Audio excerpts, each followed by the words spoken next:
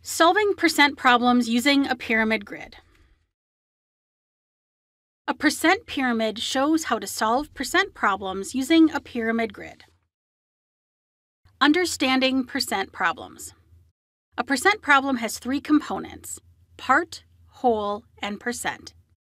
The part is a portion of the whole is the total amount calculated, and the percent is a portion of 100 equal parts.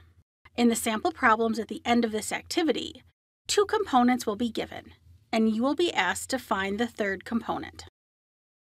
Identify part, whole, and percent.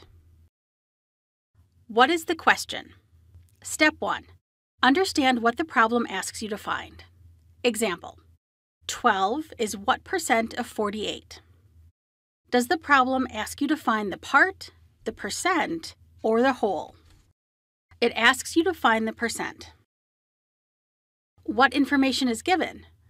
Step 2. Understand what information is given in the problem. For our example, 12 is what percent of 48? We want to know which two components does the problem give: the part, the whole, or the percent.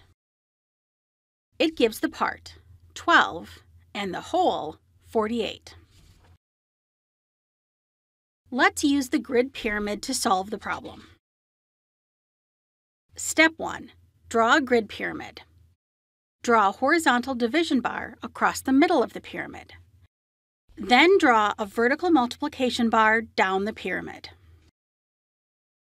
Step 2. Label the top section of the grid pyramid. Label the top section part. Step 3. Label the left section of the grid pyramid. Label the left section whole. Step 4. Label the right section of the grid pyramid. Label the right section percent. Step 5. Assign values. Extract the information given in the problem and plug it into the appropriate section.